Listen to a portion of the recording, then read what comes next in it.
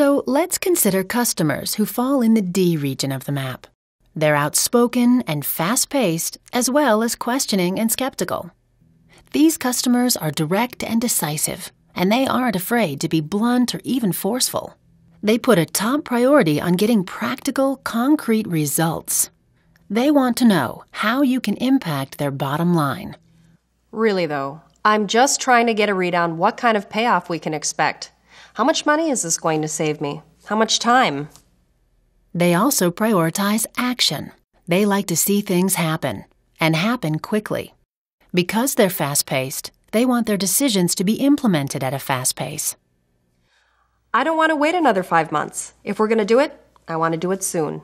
And finally, they prioritize competency. They want to see that you're confident and capable, that you can deliver what you say, that you know your business, and that they won't have to do a lot of hand-holding. The last guy I worked with on this fumbled around, was always delaying, just didn't seem to know what he was doing. I want someone who can take this thing and run with it. Frankly, I can't afford to do a lot of hand-holding. You just need to be able to do what you promised without a lot of headaches on my end.